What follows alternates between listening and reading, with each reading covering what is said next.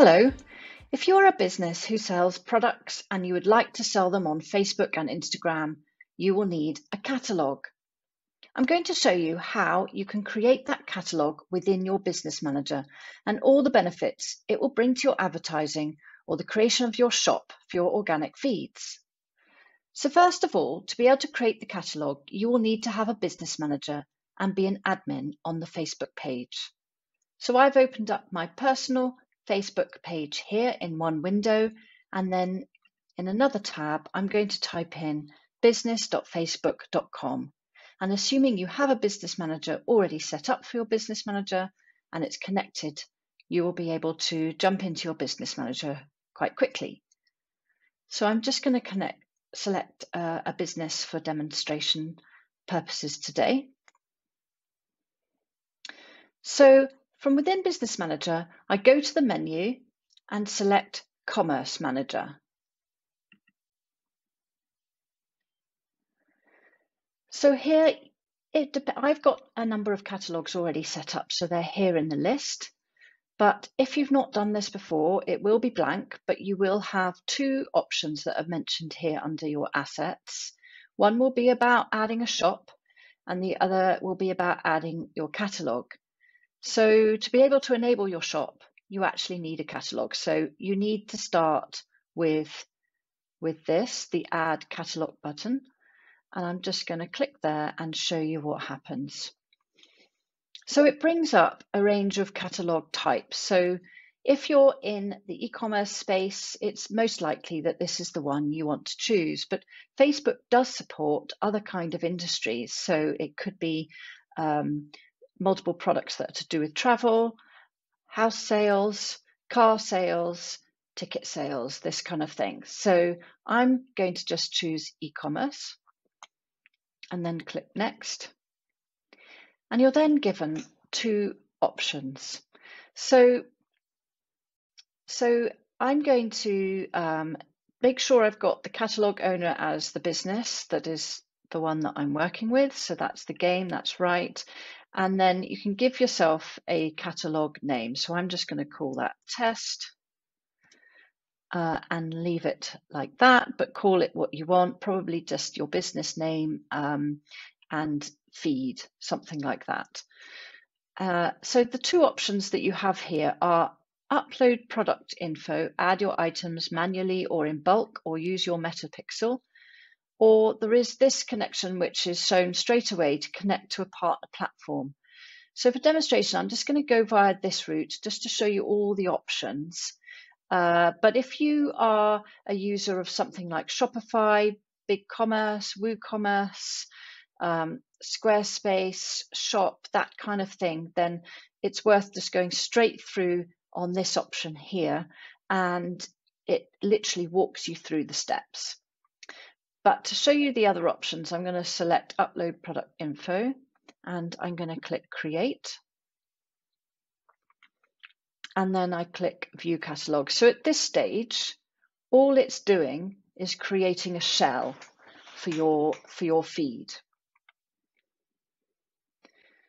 So to actually add items to your feed, if you click on Add Items here, it brings up the options to start adding items into your feed. So there are 4 choices. So if you're a business that's only got a handful of products, then manual is one of the easiest and quickest way to do it. It actually allows you just to fill out a form, and you've got all of your fields pre-set here, so you can just add one line at a time for each of your items, and then Facebook will be able to take it from there. You just click upload items and off you go. So if you've only got a handful, then that might be a quick and simple way to do things. If you want to know more about it, just click on learn more, and really handy sort of instructions and tips come up here on the right. So just use that to help you. Then there is data feed, and if I click next on that one, it's essentially an option to use a spreadsheet that you can keep up to date outside of Facebook, but then Facebook will be able to draw upon on a regular basis, and you'd literally be able to set sort of, do you want that to happen daily, weekly, monthly, that kind of thing, depending on how much your catalogue tends to change for your business. And then that is sort of something that's quite straightforward to manage outside of the platform, but can be connected up to Facebook. And it will be something like a CSV file or an Excel spreadsheet. So that, again, if you want instructions on that, it helps you on the left-hand side. So I'm just going to go back, learn more on the data feed. Yeah, that's where you get all the instructions to follow.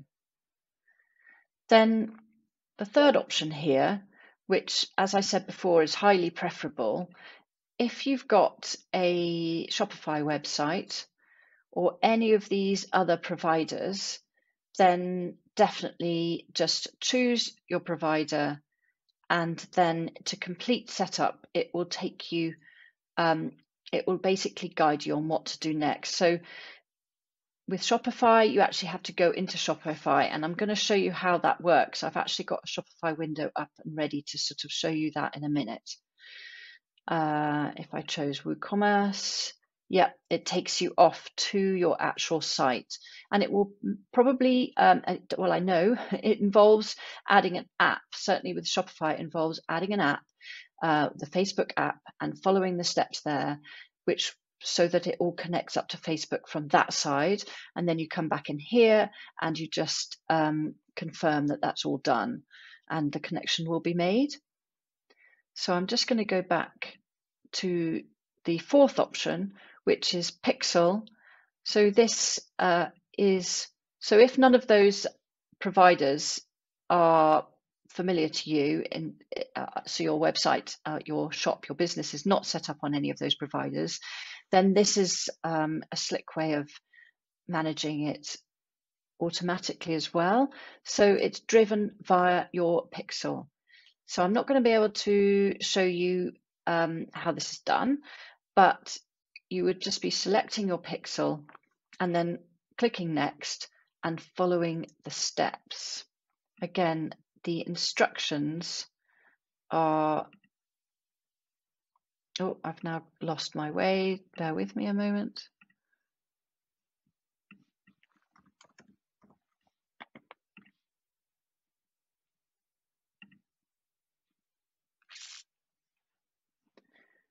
There we go. Add items. So Pixel. So we're back to here. So what I'm going to do is just click on, I'm going to click on an existing catalogue that I've got to just for demonstration. So once you've followed one of these steps, it will create a catalogue for you. And I'm going to bring up one that I know is live here, and this has been connected up via Shopify. And you have a summary overview screen, and you will be able to see, it'll flash up all of the complications. And unfortunately, typically, when you load up a product feed, there are complications. So it will show you which ones might have violated policy, catalogs that are not showing in your shops, event data sources have errors. So it's really helpful. It just brings up all of the kind of review items. You can actually see what's been affected in each of the categories. So if anything's violated policies, then you can sort of see details and it'll tell you what the complications are. If there are things where you think you don't really understand why there's a problem and you're pretty sure you've checked all of the policies, you can actually send it off to review. And, you know, when the catalogue is created and added, it will be a automated setup. But if you click review, then it's going to go off to a team of people who will actually be able to check that for you, or it will go through another AI. But essentially, it gives you a second chance to get some of the items reviewed. So Items here on the menu is where you will be able to see all listed, all of your products that have come through from your website, to whichever way that you've added your collection, your catalogue. And you can click on issues to see your issues. You can click on data sources just to clarify. Here it's a Shopify feed, so it says all good. And you can click on events as well, which will just show you any matters about the events on your catalogue. So once you've got your catalogue here, it's just fantastic for your advertising.